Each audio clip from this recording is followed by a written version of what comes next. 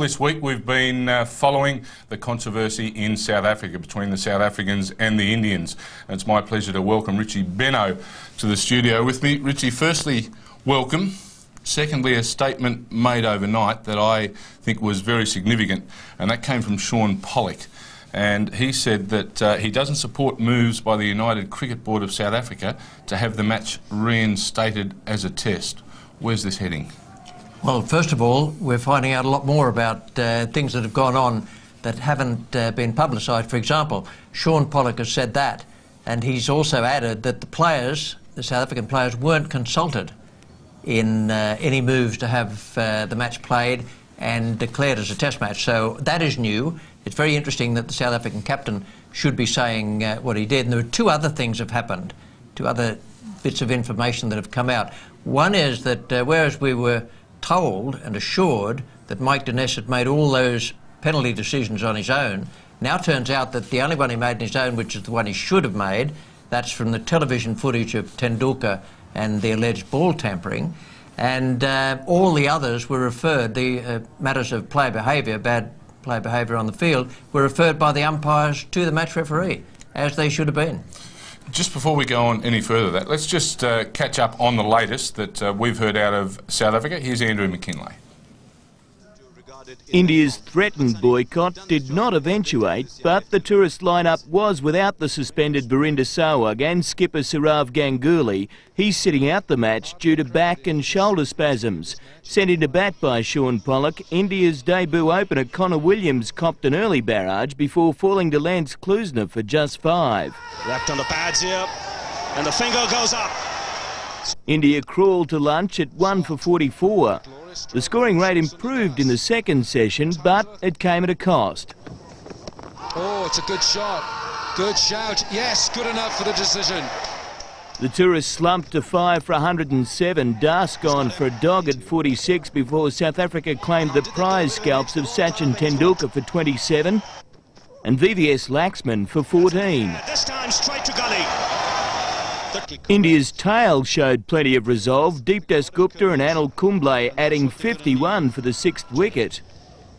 Dasgupta eventually fell for 36, India finishing the day at 8 for 221.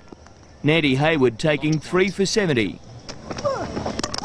bowled him with another slow delivery. That's gone through the defence. Meanwhile, the off-field wrangling continues. India's Cricket Board President Jagmohan Dalmia confirming he plans to end the communication standoff with the ICC. Let the dust settle. Within a day or two, we will be discussing with the ICC. We will be writing to ICC. We will be able to find out a solution which is acceptable to all the parties. The Indian board remains hopeful the match will be reinstated as an official test. I have already said yesterday that as far as Indian board and the South African board are concerned, we have gone through the details and we feel that this satisfies all the parameters. And already said yesterday that it will be an official test match. Well, it won't be officially recognised either in terms of countries' records or players' records. There won't be Test Match Championship points awarded.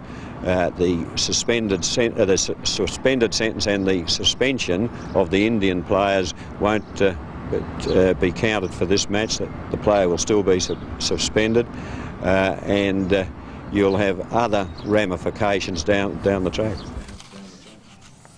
Yes, Malcolm Gray speaking there. Just a quick check of the score where it is after day one. 8 for 221. The third test match of this series.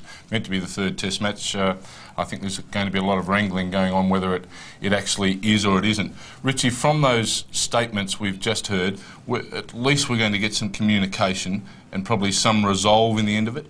Yes, I think so. It turns out there's another little bit of information that's come out in a small story. Bronwyn Wilkinson, the spokesman or spokesperson for the South African board, has been in communication with Malcolm Gray and Malcolm Speed.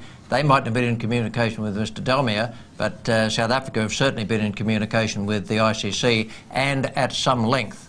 Now, one other thing that's come out apart from the new things, the facts about the Denness referral from the umpires to the match referee, is that the South African government came into it, as well as the Indian government. First of all, India reminded South Africa that they were going to lose 8 million rand if they didn't play the match and if this wasn't a test match. And then the Indian government was called in and they talked to the South African government, who then issued instructions to the players, and that's why you've got in that Sean Pollock thing the statement, the players were not consulted. They were just instructed. Talking of that consultation, we know that the right manner has been followed in reporting the fielding side. Do you think the Indians are looking back to, say, the Michael Slater incident, and that's what's really riling them? Are they making a comparison, saying, why us, how come not him? Well, everyone, not just the Indians, have the chance to complain about ICC match referees in the past, because they've been as weak as washing up water. And it's all come to a head with the Michael Slater incident, and that was the stroke that was played. Slater came in to try to take the catch, the ball clearly bounced, and then Cammy Smith, this was in the time where the ICC referees were absolutely weak. Cammy Smith said, cool it, when this behaviour, which is one of the more unpleasant things I've ever seen on a cricket field. Michael Slater, umpire Venkat and Rahul Dravid, and certainly one of the more unpleasant things I've seen, and all Cammy Smith said was, cool it.